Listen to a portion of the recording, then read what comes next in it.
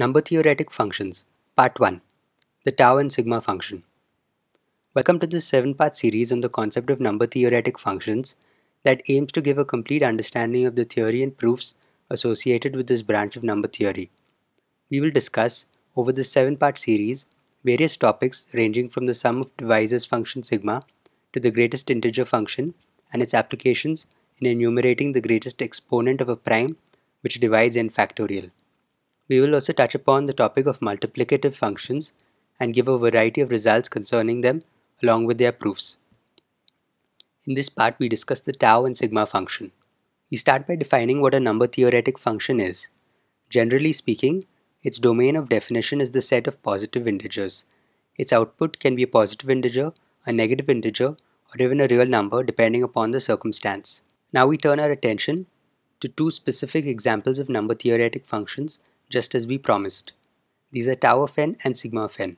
The first counts the number of positive divisors of an integer n. The second evaluates the sum of the same set of positive divisors of the number n.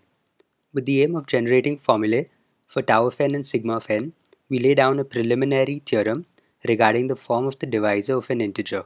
First, let us assume that the prime factorization of n greater than 1 in canonical form is p1 to the k1, p2 to the k2, and so on all the way up to pi to the kr.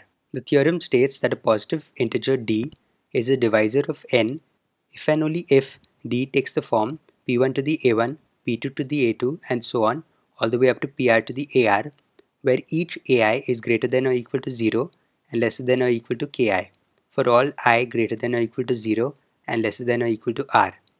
Proving it is a simple exercise. If d divides n, then we can write that d prime equals n for some integer d prime. Now, dealing with the trivial cases of d equals 1 and d equals n, we see that d does indeed take on the required form of p1 to the a1, p2 to the a2, and so on all the way up to pi to the ar.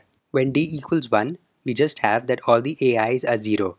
When d equals n, each ai equals ki for all the i's. In non-trivial cases, d is greater than 1 and d prime is also greater than 1. Hence, both d and d prime will be divisible by at least one prime each. Say d equals q1, q2, q3 all the way up to qs, where each of the qi's are not necessarily distinct. Similarly, d prime can be written as the product of primes. D prime equals t1, t2 all the way up to tu, where the tj's are not necessarily distinct. Then n equals q1, q2, q3 all the way up to qs multiplied by t1, t2 all the way up to tu. Again, by the fundamental theorem of arithmetic, the representation of n with primes is unique, so that each qi is equal to some prime pj present in the canonical factorization of n. Thus, grouping like primes in the factorization of d, we have that d equals p1 to the a1, p2 to the a2, and so on all the way up to pi to the ar, where some ai are allowed to be 0. Each ai cannot exceed ki, since once again the factorization is unique, and ai greater than ki would mean that there are more factors of pi in d prime than there are in n. For the reverse, we see that if d takes the form p1 to the a1, p2 to the a2, and so on all the way up to pi to the ar, with ai greater than or equal to 0 and lesser than or equal to ki, then it must be the case that d divides n. This is since we can write n equals p1 to the a1, p2 to the a2, and so on all the way up to pi to the ar multiplied by p1 to the k1 minus a1, p2 to the k2 minus a2, and so on all the way up to pi to the kr minus ar, where each ki minus ai is greater than or equal to 0, and so we can let t prime equal p1 to the k1 minus a1, p2 to the k2 minus a2, and so on all the way up to pi to the kr minus ar, so that d prime equals n. Notice also that d prime is greater than 0. With this prerequisite complete, we can now venture to set up formulae for tau of n and sigma of n. We notice that if n equals 1, tau of 1 equals 1, and sigma of 1 equals 1. If n is greater than 1, and n equals p1 to the k1, p2 to the k2, all the way up to pi to the kr, then tau of n equals k1 plus 1 multiplied by k2 plus 1, all the way up to kr plus 1.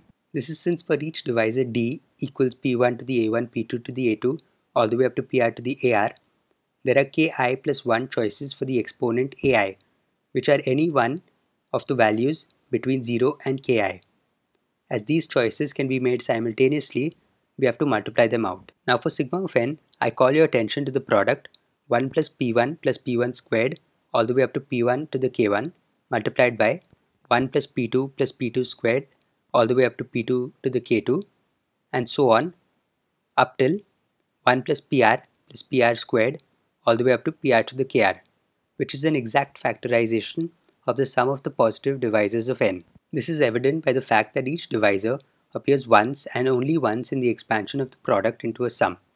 For d equals p1 to the a1, p2 to the a2 and so on all the way up to pr to the ar, we select the factor p1 to the a1 from the first parenthesis, p2 to the a2 from the second, and finally pr to the ar from the last.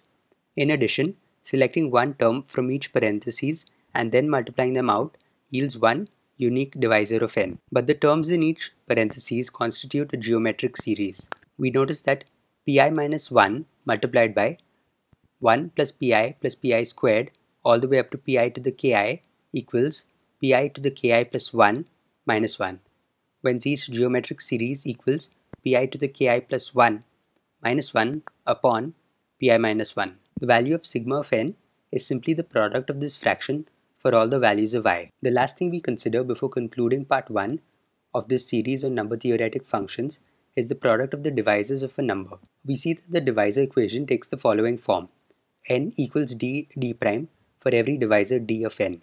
Now as we allow d to run through all the divisors, we construct tau of n equalities for n. It is also seen that as d runs through the divisors of n, then so does d prime. In fact, d prime equals n upon d, and the product of d over the divisors of n equals the product of n upon d over the divisors of n. Therefore, the product of d prime over the divisors of n equals the product of d over the divisors of n squared. Hence we boil it down to n raised to the power tau of n equals the product of d over the divisors of n squared, ultimately leading to an interesting formula for the product of divisors of a given integer n. It is the product of d over the divisors of n equals n raised to the power tau of n upon 2. With this, part 1 ends. The link to part 2 is in the description. Over there we introduce the concept of a multiplicative function and show that sigma and tau are multiplicative. Thank you. Before I end, let me also mention that all the credit for the theory and the proofs goes to David M. Burton, who is the author of the book Elementary Number Theory. Credit is also given to McGraw Education India Private Limited, who have published the Indian edition.